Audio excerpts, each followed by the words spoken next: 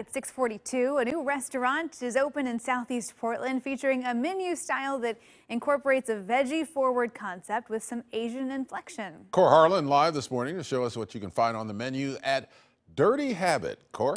Dirty Habit, this is a new restaurant, had a soft opening this week at Southeast 14th and Morrison. Now, this is primarily vegan and vegetarian fare with smoothies and some vegan-friendly, vegetarian-friendly kitchen options as well, and it's got something in there for just about everybody.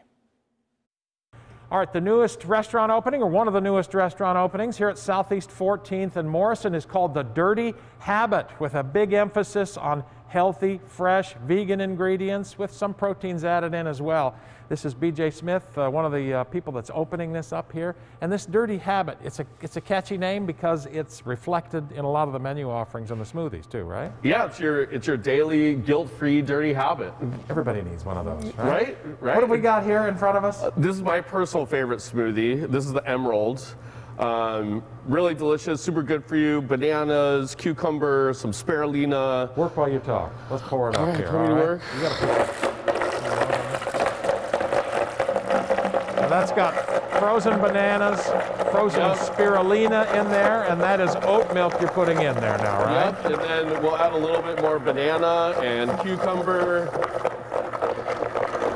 They're doing takeout right now, but there will soon be some in-store dining. Let's have a taste of that, BJ. That looks too good to not. There you go. Look at you pouring it right in the cup. All right. That is a dirty pleasure right there. That is delicious.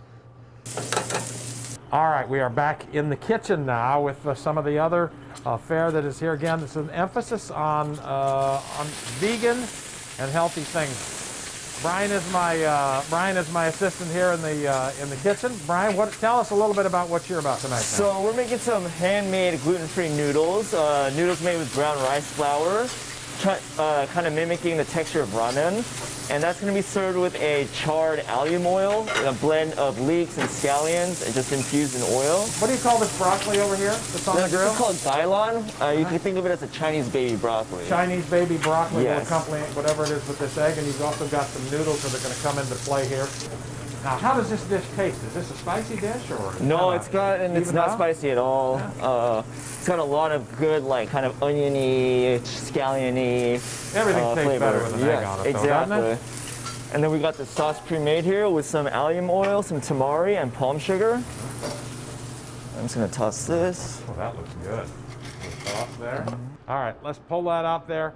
The Dirty Habit is now open for takeout mainly for now, but again, they will have dine-in food here. There's the finished product from in the kitchen here at the Dirty Habit.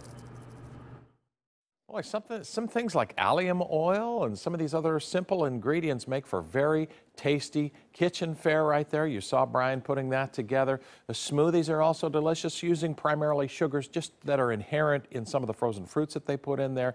Dirty Habit had a soft opening this week. They're doing takeout for now, but in-store, in-restaurant dining, or in-house dining, I guess you call it, is on the horizon here as the pandemic sort of loosens up just a little bit there. But a new, healthy place called the Dirty Habit, opening this week at Southeast 14th and Morrison.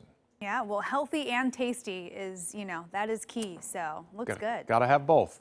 Yeah, good combination there. All right, thanks, Cor. Well, we've got some big news from the Portland Trailblazers.